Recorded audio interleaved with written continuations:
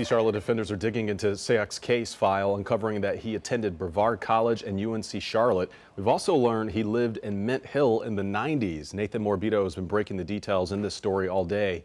He's joining us now live with the latest. Nathan.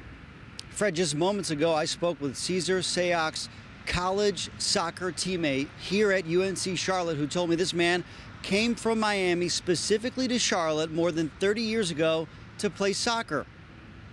Cesar Sayoc definitely had a presence here in North Carolina, and not just passing through. We found a former home address in Mint Hill, a criminal charge out of Matthews for possessing a stolen car in 1999, which the DA's office eventually dismissed, and 2 different stints at 2 different places of higher education. The first west of Charlotte at Brevard College in 1980, where he stayed for 3 semesters. From there, he also attended UNC Charlotte for 1 year from 1983 to 1984.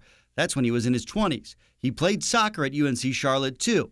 You can see some of his stats from that 1 season. At the time, the university tells us he had an undeclared major.